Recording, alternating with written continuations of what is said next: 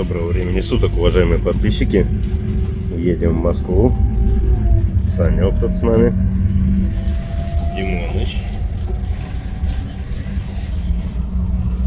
Димоныч в наушниках. Я отдохнул хорошо. Да, едем на Савеловскую, везем Иришке в Бристоль шашлык. Вот, да.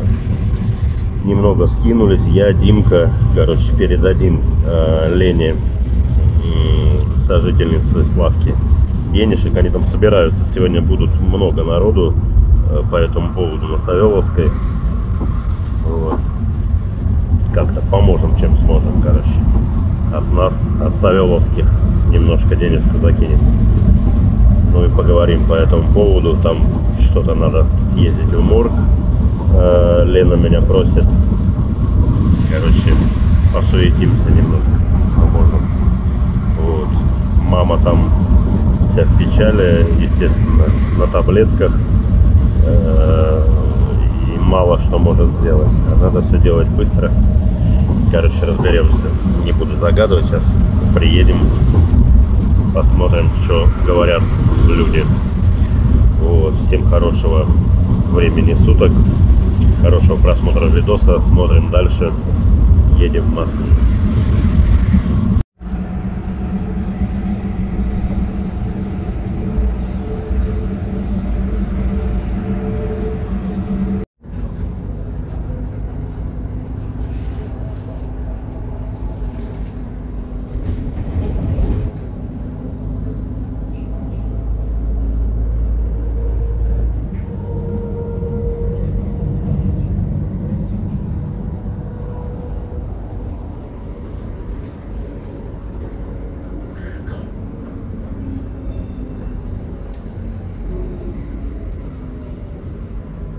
Выходим.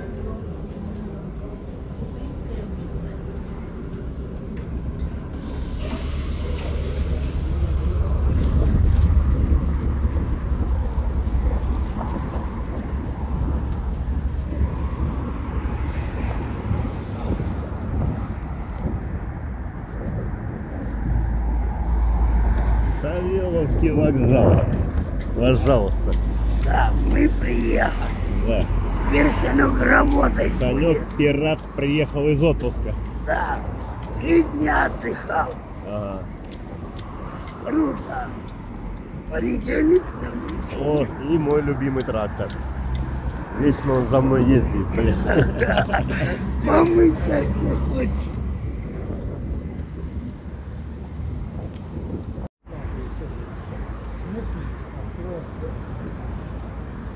Да, поздоровайся, да иди туда по поводу работы. Сейчас, пацанов, поздороваемся тоже. Какие люди без лошадей. Санька, привет. Здорово. Здорово. Алихан. Санек. Здорово. Привет. Что, как дела? Вадим. Нормально. Привет, Аля. Давай, блядь, стрим завалим, ебаный в рот. Да не, там по делам приехал. Ленку жду, этого дикого. Она сейчас сюда должна приехать. Да. Да он кусак, чего. Короче, я сдал этого человека мусорам. Я сдал, блядь, я сдал сам. Который в его въебал. Я же не знал, кто, блядь. А он головой ударился об блок, да? Каково головой, блядь? Там ведро крови было, ёпта. Неизвестно вообще. Мне мусор одного забрал, меня одного. Говорит, иди сюда, Андрюха. Я тебя знаю, что подойди. Иди сюда. Заводит, а там ведро крови, сука, блядь. А это, я вот единственное, пацаны, хочу спросить, а на мысль ни на какую не навело вот очередная смерть? А я не знал, что это этот петух. Очередная смерть на мысль тебя не навело ни на какую? Я не знал, Саня. Продолжаем. Да мне похуй, ты знаешь меня. Бля. Че, Гарик, а у тебя что с носом? Асфальт? Картошку садил. И картошку садил. Или деретесь здесь? Я не буду ничего говорить. Я понял. Ладно, пойдем, да.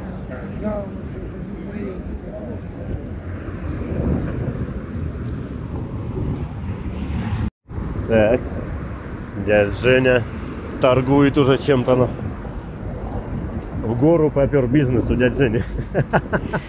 С чего ты взял ты? Видишь, уже приторговывает чем-то там. Хорошо. Да. Дядя Женя в горку, блядь. Блядь, как ты сказал, Карл Маркс, блядь, Карл Маркс. Ага. Че, говорит, Карл Маркс умер? Какой нахуй умер? Вот он сидит.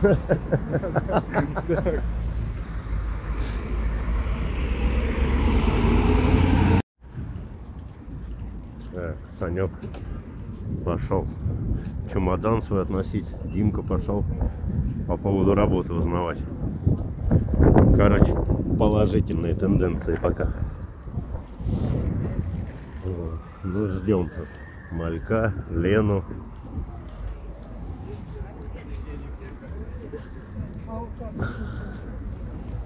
Савеловский вокзал. Центр безвременной и необоснованной смерти.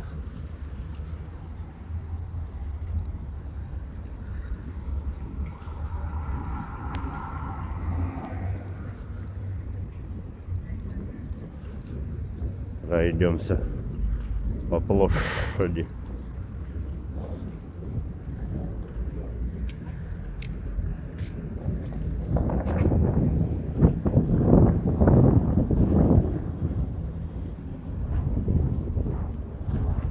Нельзя нигде торговать, а им можно почему-то.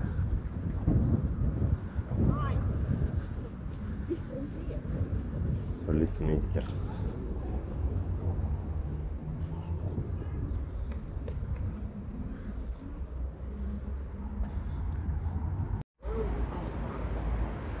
Ну там на свалку хоронить надо. Вот собрали через... Ты уже бухой, блин. Да, нахуярился там. Я понял, уже грязный. Ты ж только Да. приехал вроде. А вот только дорогая. А это, Лена приехала? Какая? Славкина. Она звонила мне. Не. А это Юль, читай твоя. Вика. Она передали просто. Это Вика, да? Да, нахуя. Уже напились, блин. Ну, телефон я у Светки оставил. Сейчас Андрюха подъезжал. Ну, короче, понятно. Сейчас Ленка все расскажет. Че почем. У меня много нету, ну, там этот Димка без зуба пятихатку дал, ну, это, от себя как бы двушку дам. Ленка звонить. Да, вот, наверное, она звонит. Просто у меня у Светки телефон. Я не стал брать сюда. А, не она. И- Алло. Здрасте.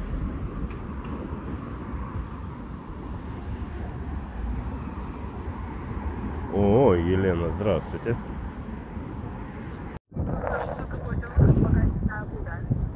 А, ты в метро едешь, да?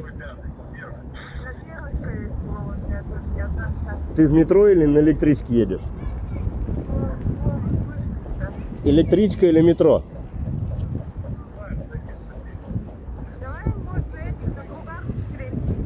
Давай на кругах. Давай.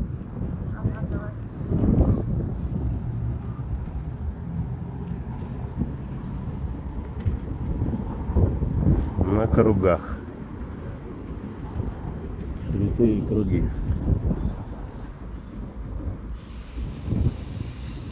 Ой, господи.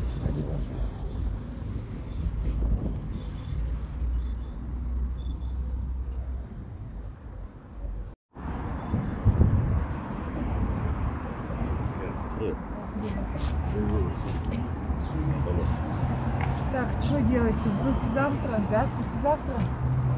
Послезавтра, на среду. На 13:30, короче, отправление будет. Собраться надо туда, наверное, ну, я думаю, мы придумаем 4 ребят. Ну, чтобы, соответственно, его вынести, машину там поставить, то все. И Ленку отправлять будем, на 13:30 будет приезжать.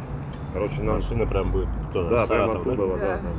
До дома. А это блядь, дохуя нет, ну 3 сейчас дам. Сейчас я сниму с карточки. Ну я, короче, вот по минимуму посчитали, это мне сколько надо еще? 30-ку надо еще набрать где-то. Еще 30. Да. Ну это так, послезавтра, да? Завтра у меня еще день. Ну что-нибудь, я не знаю, столько много, может, я не придумаю, конечно, но какую-то блядь, часть. хоть помаленьку с каждого, да, Да. собрать. Сейчас я это. Сейчас 27 500 отдала, еще надо вот 50. Сейчас я с карточки сниму, простите.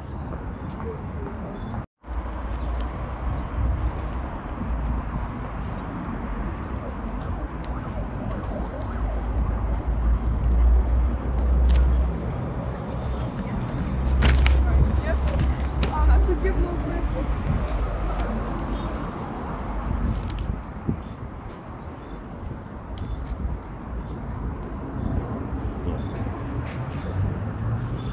Если что-нибудь придумаю, значит придумаю. Ну, буду стараться. Там Леха еще тут должен десятку послать.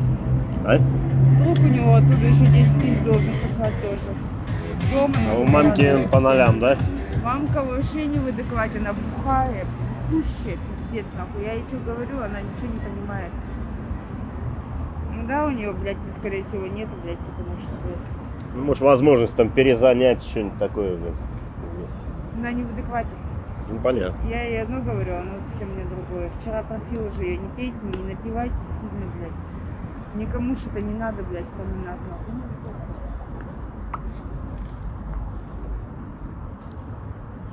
Ладно, тут Лёша Так, там ещё послезавтра. Амур какой? 4-й, да? есть.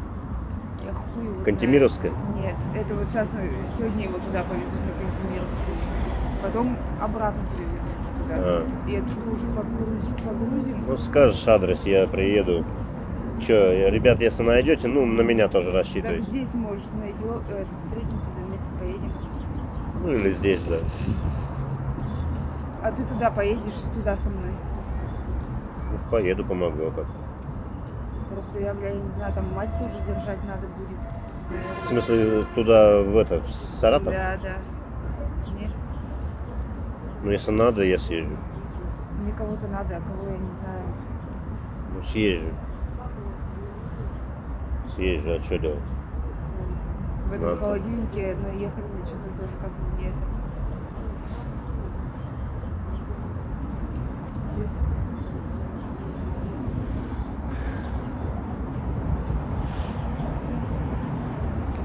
Так, это если послезавтра. Сегодня у нас понедельник, значит в среду, да? Да. В среду. Если мы в среду, в четверг мы приезжаем туда утром примерно, да? 10 часов он сказал ехать. Ну, ночью приезжаем, его будут в четверг хоронить. Да. Сразу же. Ночью он будет стоять дома. Я хуй его знаю, я не знаю, как там что будет, блядь. Как с этим Ну, кладбищем я просто вместе. планировать, сколько мы там пробудем, чтобы я здесь хвосты свои позакрыл, чтобы меня никто нигде не ждал, ничего. Честно, я не знаю, блядь. Там никто ничего не шевелится, блядь. Мать только пьет, нахуй. Сегодня утром позвонила, вроде в адеквате, говорит, из морга выйдешь, говорит, мне позвони, я, говорит, это буду. А с этим-то чуваком они сюда и вместе и приехали, да? Я не знаю, нет, наверное, потому что... Ну они как, это же знакомый чувак, Паша его зовут. Да, но я его не знаю, он с соседней станции из дома, блядь. Я вчера позвонила одному пацану, который там в доме, Эдику. Он говорит, я говорю, Паша, у вас был волонтер? Он говорит, да, но его, говорит, уже неделю как нету в доме. И Славик неделю ровно пролежал в коме. Вот. Он сидит, значит, в СИЗО. Они тоже нихуя ничего толком не говорят, блядь. Столько мошенников, ебать. Угу.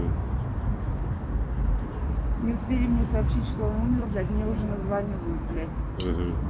Пиздец, весь телефон оборвали, нахуй.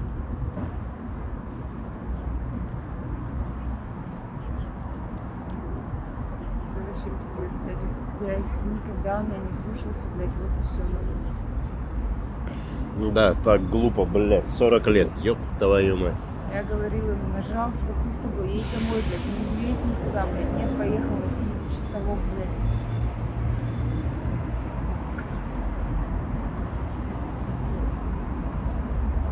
Так, а вы что еще дальше, какие планы у вас сейчас? Никуда я сейчас домой поеду. Ты приезжал просто ко мне? Нет, я в Мурк ездила. А, Да, тоже Михалыч позвонила. Он говорит, я сам не смогу, Саню с собой отправлю вот этого помощника. А у тебя есть там какие-то банковская карта, если что, есть какая-то? Есть, а вот к этому номеру привязан. Я попробую сегодня, сейчас скажу. Так, Саня бы. Да, Саня. Да, не забудь, а то пропадет мяско. Иришку порадуй. Давай.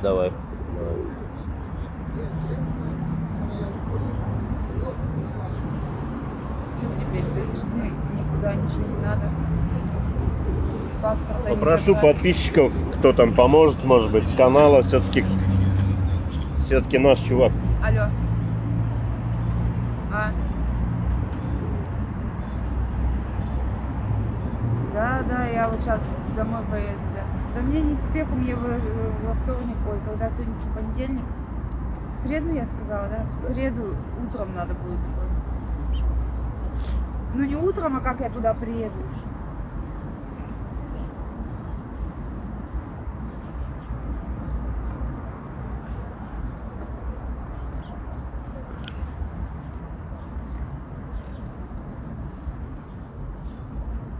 Да, там маргарина еще в закупке не будет, надо еще маргарин купить, блядь.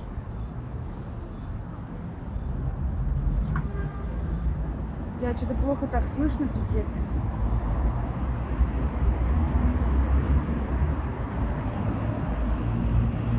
Ага. Ты что, маргарин-то ты купишь или что?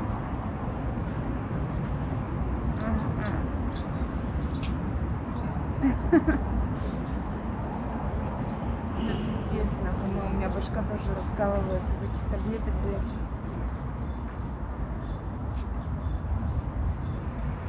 Ну, я тоже так считаю. Ну ладно, давай, Макс. 4.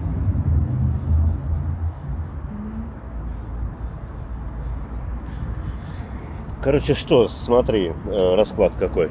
Сейчас я поеду по своим делам дальше. Значит, на меня рассчитывай. Если надо в Саратов ехать, я поеду. Надо. Поеду. Потому что мне больше не знаю, малек это вообще порхающая душа, блядь. Да вон бухой уже там лазит. Где Бристоль. Там целая грядка сидит. И это Вика с ним там. Вот. Если что-то придумаю по деньгам, соответственно, завтра накидаю тебе информацию. Что-то надо куртку с собой брать, да? Теплые вещи, что ли, блядь, брать с собой ехать. Да, ну, я думаю, так особо. От дождя просто зонт или что-нибудь. Нет, ну мы поедем же, там же гроб повезут. Бля, мы с ними, наверное, поедем, там же холодильник. Я не знаю, как это осуществляется. Я тоже не знаю. Ну там холодильник, блядь. Ну, оденься или с собой возьми пакетик, сумку какую-то. Я тоже оденусь, соберусь. Здесь, блядь, не было проблем, блядь. Столько планов было, блядь. Да.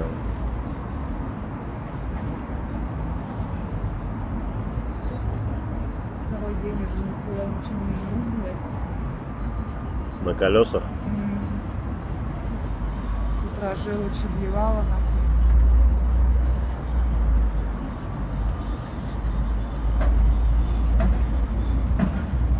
Пиздец. А этот парень куда убежал? Поссать пошел. Вот. Что, я тебе еще нужен? Нет, все, я Потому что я поехала. на белку, мне сейчас надо там одного гуся нахуй приструнить. Ты уже ничего твоего Не, вроде ничего. Все, мать, давай, это самое, Давай. увидимся, открыли по Давай. бреду. Давай. Давай, Все, спасибо. рад был знакомству. Давай. Пошел, прекращай. Там что-нибудь еще сейчас по копейке реши. Так, а ты на электричку? Да. Ну, пошли вместе, я точно еду.